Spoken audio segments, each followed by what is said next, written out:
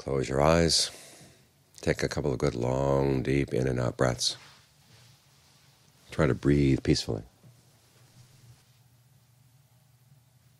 This is a season where everyone's talking about peace, and we all know that real peace has to come from within. You're not going to get it from the signs or the songs. You have to look inside the mind. Where are you going to find peace in the mind if the mind is in a turmoil? Well, you start with something simple like this, like the breath. Breathe in a peaceful way, a way that feels nourishing, a way that feels good deep down inside.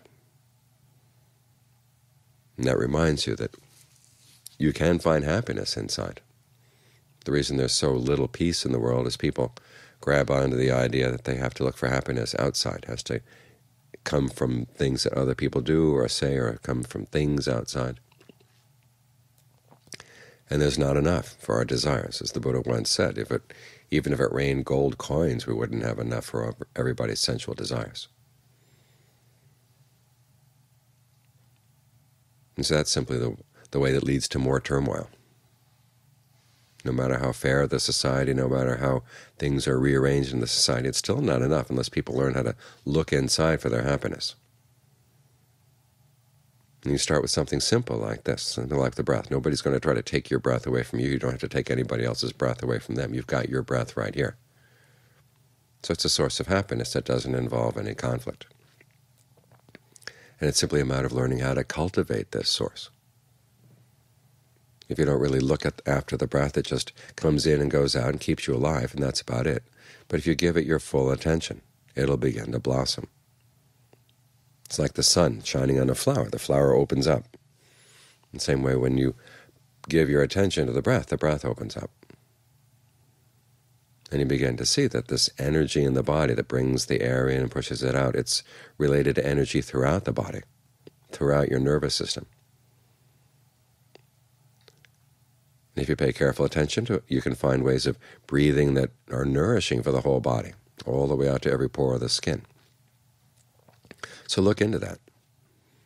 We have the potential for happiness here, but we don't really develop it. We go looking for happiness from other people. It's like having your own piece of land, but you don't cultivate it. You go planting seeds in other people's land. And of course, that's going to give rise to turmoil. If you look after what you've got right here, and really take care of it, then it'll grow the crops you need. It'll provide the happiness you want. So it's simply a matter of settling down and paying careful attention. This quality of what the Buddha called appropriate attention is what makes all the difference between whether we're going to be happy or whether we're going to suffer. If you pay appropriate attention to what you've got right here, learning to look for the resources you have here, how they can be developed, what things the mind does that gives rise to stress, you let go. Any things the mind does that can get rid of stress, you try to develop those things, those qualities of mind. And bit by bit, you find the things settle down inside. And this is how we find peace. If everybody could do this, and everybody can do it, everybody's got a breath, there wouldn't be any need for newspapers in the world or for news programs, because everybody would be finding happiness inside. We could live together in peace without laying claims to things that other people would also like to lay claims to. So start right here. You can't wait for everybody else to do this, so you start with yourself, because this is what you're responsible for. And even if you don't get anybody else to do this, at least you've got yourself. As John Swat said, too many people try to straighten out other people, and they never straighten out themselves. And this is why the world is a mess. So straighten out the mess inside your own head. Clear things up inside your own head. And you will have accomplished a lot right there.